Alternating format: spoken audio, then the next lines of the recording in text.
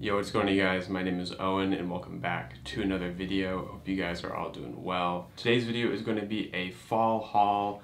I got some new pickups related more towards the fall time. Most of the items are vintage pickups, but I got a couple of other special pieces to show you guys, so it should be some good fun. Before we get into the video, I wanted to let you guys know that this video is indeed sponsored by Karma, an app and Google Chrome extension that ensures you never miss a price drop or a coupon code. And don't forget to use my affiliate link in the description below. It'll be the first link. Viewers of the channel will know that I only do sponsored content with brands or products I actually use and believe in. And Karma's been a long-time partner of the channel. And one of the items in this video is actually a special pair of Converse that I'll talk about in a little bit, but I was able to get them on discount because I was notified of a price drop through Karma. And with Black Friday right around the corner, Karma is going to be an excellent tool to use to save money on all your shopping. So for those of you who don't already have Karma installed, stick around for a minute and I'm going to run through a quick tutorial on how to download it and start using it for yourself. To download and start using Karma for yourself, click the first link in the description and that'll bring you to the Karma website where you can sign up and download the Chrome extension. It's a free extension, so you just click the Add to Chrome button. It's super simple. And then you can start shopping on all of your favorite retailers. Here I found a couple of really nice items on Farfetch. When you want to save an item, you click the little floating Karma button on the side of your browser. Select your size, select if you'd like to be notified of a specific price change or of any price change.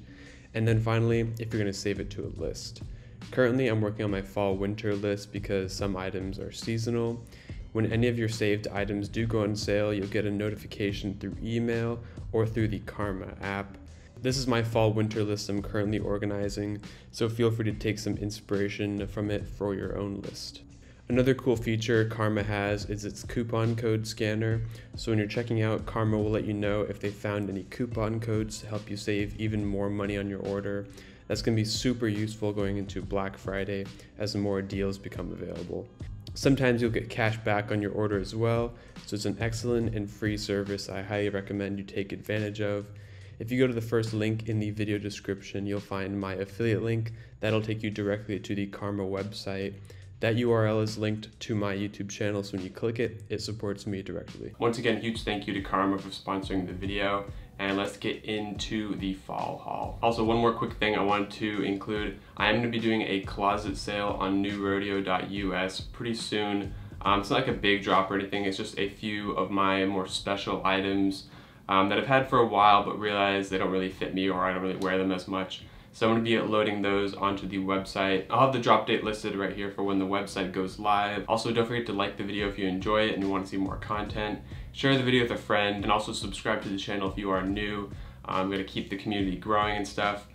Discord, all that stuff will be linked down below. So yeah, let's get into the fall haul finally. A few months ago I made this video right here. I'll have a little thumbnail. And I featured a denim jacket made by Proleta. His brand is Proleta Re Art. At the time I didn't really know much about him, but that denim jacket that I showcased in the video is like the third one I think he ever made under his own label. And because it was too small, I ended up letting the jacket go. And since then, Prot's blown up, had amazing success. I'm sure a lot of you guys have seen at least one of his pieces on your Explore page or on some celebrities and whatnot. After I made that video, Prot actually reached out to me. He sent me a DM on Instagram and he offered to make me a custom piece since I was one of his early supporters and I bought a jacket that wasn't necessarily custom made for me. He felt bad that it didn't fit right and all that. And so yeah, he offered to make me a custom one. And a couple months later, I now have my own one-of-one custom piece by Proleta Re Art. This is the jacket right here in all of its glory. It's such an amazing piece. You guys can tell right off the bat that so much love and care and attention has gone into the creation of this piece. If you're familiar with the Boro or Sashiko stitching methods and all the repairing methods, then you'll know how much time goes into creating something like this. Every little detail about it is completely intentional, down from like the rips and the layering of the fabric and all the stitching going across, and it's a very intense process. And I think I forget exactly how many hours it takes him to make each jacket, something around like 30 hours I believe it was. This jacket right here is a reconstructed vintage reproduction Levi's Type 1 denim jacket. Type 1 denim jackets will have the pocket up front and then the knife pleats on the chest. And then also the back buckle right there for the adjustable torso. I wanted Prot to take complete creative control over the whole process and some of the design choices. I told him I wanted a black jacket and everything else is under his control. Thankfully, he sent over some pictures kind of detailing the process of how he made the jacket, how he reconstructed the jacket. So first he acquired a vintage reproduction Levi's Type 1, took it apart, dyed it, rewashed it, and then did the signature Boro stitching, the Shiko stitching, I believe, on every single panel.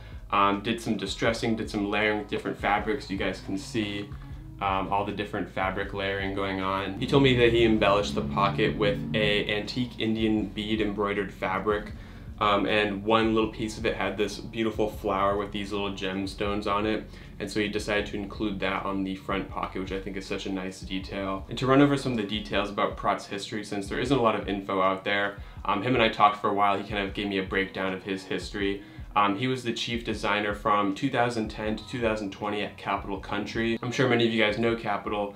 They have a sort of like a subdivision brand called Capital Country, which is their more high-end label. Lots of work that has to be done by hand, such as this Capital Country Boro denim jacket right here. This was actually made by Prot, and he was brought on board during the first collaboration with Louis Vuitton, I believe it was. And after that point, he stuck around as the chief designer at Capital Country, and then he recently retired about a year ago to start his own label, which is Proleta Re Art. His goal is to work on one-of-one pieces, because that was always his passion, and Capital is obviously a large brand. Everything has to be mass produced, so he felt like it didn't really have the special love and care and attention of a one-of-one garment that you'd normally get with a Boro treated item. All of Prot's pieces are made entirely from upcycled materials, using vintage garments, vintage fabrics like the Indian embroidered bead fabric right there, which kind of further pushes the uniqueness of each garment. This jacket is going to stay in the collection for eternity.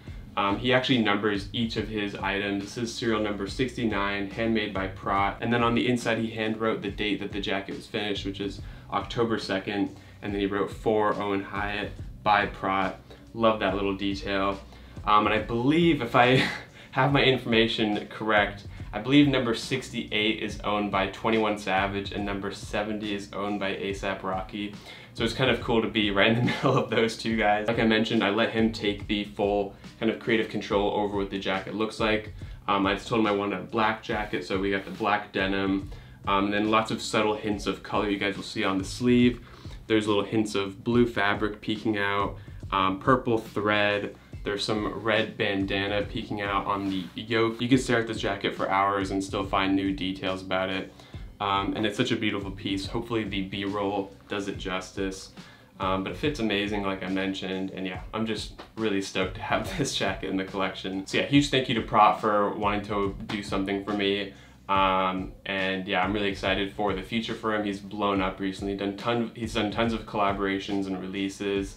So if you're interested in commissioning an item from him, I'll have his socials linked everywhere, linked on the screen, linked down below. So give him a message. So yeah, thank you, Prot. Hopefully we can work together in the future again. The next item I want to talk about, I'll kind of glance over sort of quickly, is this pair of Converse right here. You guys will know that I'm more of a boot guy. I have tons of boots. This is one of the only sneakers I actually own.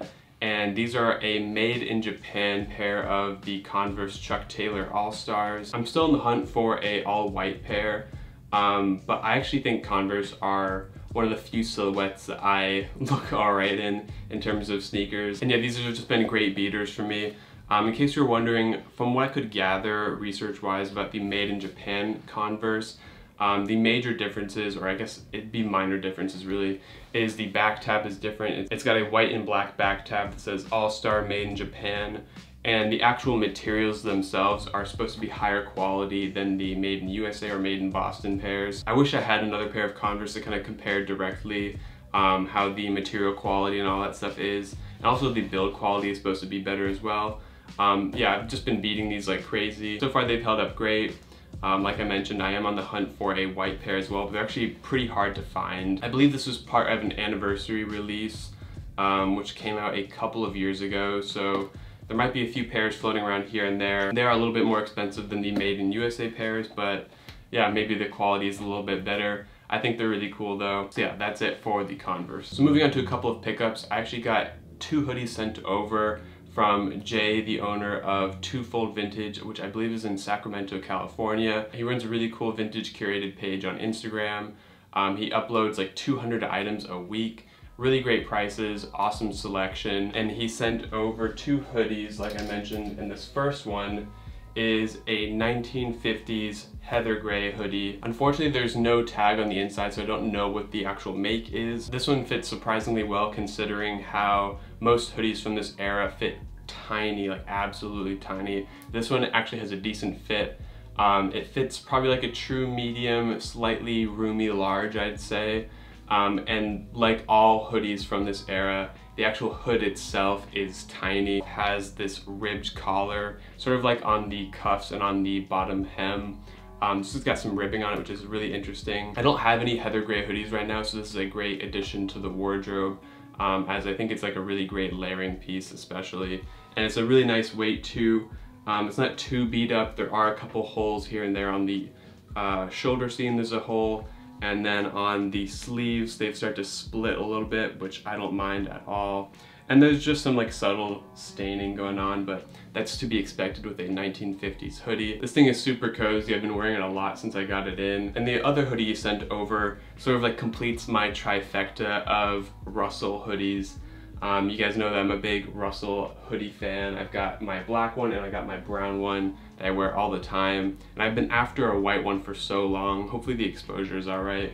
But he sent over a white Russell and it fits amazing. This one's actually tagged to size large, but it fits probably the largest out of all the other ones. Maybe one year the sizing was a little bit different. Yeah, I'm so stoked to finally add a white Russell to the collection. It's just got some subtle staining going on. It's got a little stain on the pocket right there, and just some minor discoloration here and there. But for a white hoodie from the 90s, it's in great condition. Blank Russells can cost a pretty penny for sure. So I'm glad that Jay sent this one over, sort of completed my trifecta. So yeah, huge thank you to Jay. I'll have his socials and everything linked down below and on the screen. And let's move on to the next item. So before we get into some of my own vintage acquisitions, I want to talk about a pair of probably actually one of my favorite pairs of jeans I own right now. You guys know I'm a sucker for vintage Levi's, and my friends from Blind Date sent over this beautiful pair right here. I don't know why, but I've just been loving white jeans recently. I have a few pairs. I probably need to get rid of 1 or 2 because I think I'm up to 4 now, which is just way too many. This one is a pair of vintage Levi's 501s, waist 30, length 36, but definitely doesn't fit like a 36 length by any means. And this is I believe it's a bleached pair of blue Levi's because the stitching is gold and the stitching around the button fly is sort of like a navy bluish purple, which tells me that these used to be like a dark blue denim and they've just been bleached a ton over time. But yeah, I've been a huge supporter of Blind Date for a while. A large portion of my vintage collection is from Blind Date. And yeah, I love those guys. They have amazing drops, really well curated selection. One characteristic I love about white Levi's is that they show the amount of wear that you've put into them so quickly. I got these, I think about a month ago now, and they almost haven't come off. So I don't know what stains were existing before I got them and which stains I put in myself because I just do everything in these jeans. Yeah, one interesting detail that you might have caught is that there's no belt loops on this pair. For some reason, one of the previous owners took off the belt loops. So I'll probably have some belt loops sewn on myself. There is just this one back one, but I might just have like a donor pair of Levi's. I don't know, maybe I have an extra pair or something. I'll just take some belt loops off of them and put them onto these. Maybe I'll do it with like a brown pair or a black pair if I wanted a little extra flair. But yeah, I do need belt loops on these because I've noticed that I don't like to carry my keychain in my hand and always clip it onto my belt loop. Plus I like to wear a belt all the time. So yeah, I find myself like always reaching for it. In terms of the fit, since this is a vintage pair of Levi's, they fit a lot smaller than the tagged size. Like I mentioned earlier, these are tagged to 30 by 36. I'd say it fits like a true, maybe like 28, 29, and then lengthwise maybe like a 33, which is like my ideal size. You guys will see in the on body how well these fit me. Yeah, they have a beautiful released hem, tons of stains all over. There's a really nice patch on the side of the left leg right there, like a tonal patch, which I think is really cool. Back pocket is scuffed up for sure. And yeah, I just love the wear and tear that's been put into these, and I'm looking forward to wearing them more often. Yeah, can't get enough white Levi's. Actually, I'm probably done with white Levi's. I need to start getting rid of some pairs. So yeah, huge thank you to Blind Date. I'll have all the socials linked down below. Gotta support the friends that do vintage curation really well. We're down to the final 3 pickups. It's 2 pairs of trousers and then a t-shirt, or I guess like a tank top. I guess I'll talk about this first. I actually got this when I was in Dallas a little over a month ago, maybe like a month and a half ago. And this is a vintage Morrissey tee. I've had a hard time dating this one just because this graphic has been used a couple of times by different manufacturers. Like, I know there are some with Hanes tags that look a little bit newer, but this one is on a really old jockey tag. So I've had a really hard time dating this piece. But this one actually has been turned into a tank top vest type situation with some really extended sleeve openings. You guys will see that like runs almost down to the bottom of the hem, and it's got this really cool like hand stitched element going on right there, which I think is a nice subtle detail. But yeah, I've actually worn this quite a bit, and I think it looks good either obviously just rocking it on its own, or sometimes layering it with a thermal long sleeve, which I've been doing a lot recently. Yeah, the wear on this is beautiful. The neck is starting to get some nice subtle holes in there. There's one hole in the back of the neck, and the print has just faded beautifully over time. The reason why the bottom hem has a double stitch is because I actually took this to my tailor recently to get it shortened, because it fit like a dress. It probably had this much more length thrown on it. I like all my t-shirts to fit at a 26 length. So whenever I bring her t-shirts, I do, like, she knows the deal. She knows that I want every single one at a 26 length. I think I've done that with probably like half the t-shirts I own right now. I've just had them all cropped to a 26. So that's why it has a double stitched hem. It was single stitched before. So moving on to the next piece, this is a vintage pair of World War II US Army HBT Fatigues, and these are in fantastic condition considering how old they are. It has just the right amount of wear for my taste. These are constructed with a cotton herringbone material, like most fatigue garments from this era. And the herringbone fabric, you'll see, has this subtle pinstripe effect going on. It's like a tonal pinstripe. Might be hard to see, but it's alternating weave patterns. Some will go diagonally up, some will go diagonally down. And the overall fit of these is extremely baggy. You guys will see in the on body. And normally I don't think baggy trousers look good on me, except I think these actually have a really flattering fit. But to run over some of the smaller details, there is like a little patch right here with more herringbone fabric, except it was patched going perpendicular, which I think is kind of cool. A couple of small repaired holes here and there. This has also been patched. It's kind of hard to see, but this fabric behind it is way more stiff than the original herringbone, so I'll probably have to go in there and de-stitch it and then put in a different fabric, just because it fits kind of weird with like this like stiff cardboard type material behind it.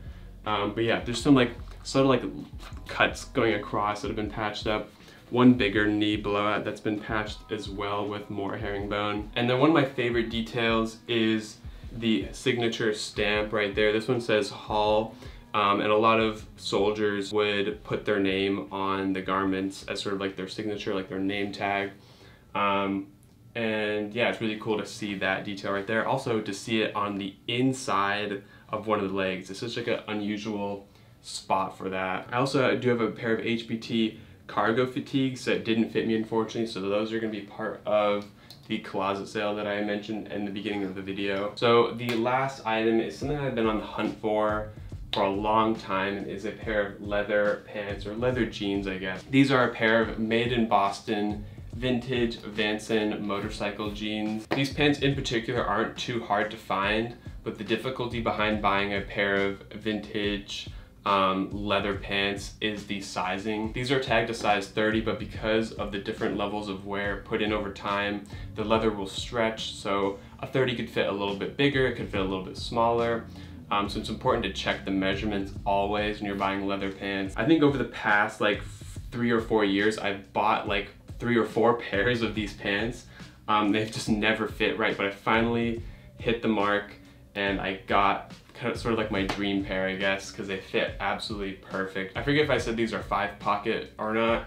These are actually 4-pocket. It doesn't have the little coin pouch pocket. Actually, it would be on this side right here. But it's got 2 pockets up front and then 2 back pockets right there. And it's got your standard sort of like closure. It's got a button and then a zipper. And the actual fit is sort of like a slim straight, I guess. Probably comparable to like a Levi's 505. And these are constructed with a super thick calfskin leather. I think that's another difficulty behind buying vintage leather pants, especially buying them online, is that you can't feel the leather texture. You can't see how it shines in different lighting. This is exactly what I was after in terms of leather pants. It's the perfect weight. It's extremely, extremely thick and heavy. And it's not too shiny. It's not like that shiny, pleathery look. These do just have like a raw hem, which I believe is intended so you could shorten them to your desired length, but they actually fit perfect at their original length. And these do have a cotton lining on the inside, which makes them even thicker.